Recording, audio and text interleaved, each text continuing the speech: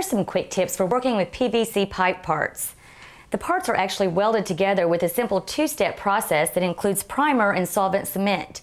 And although you really don't need any special tools, aligning the parts is critical. So the first thing you want to do is make sure that you dry fit all of your connections before welding them together.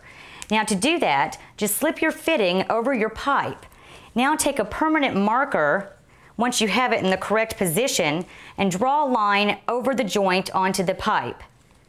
Now you want to put some primer on the end of the pipe and on the inside of your fitting.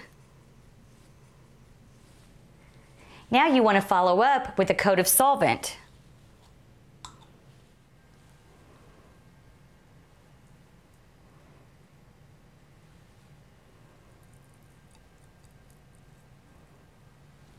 Now you want to immediately make sure that you put the pipe into the fitting and just twist it a quarter turn until the lines match up. Now if you just follow these simple steps, you'll find that working with PVC parts is really quite simple.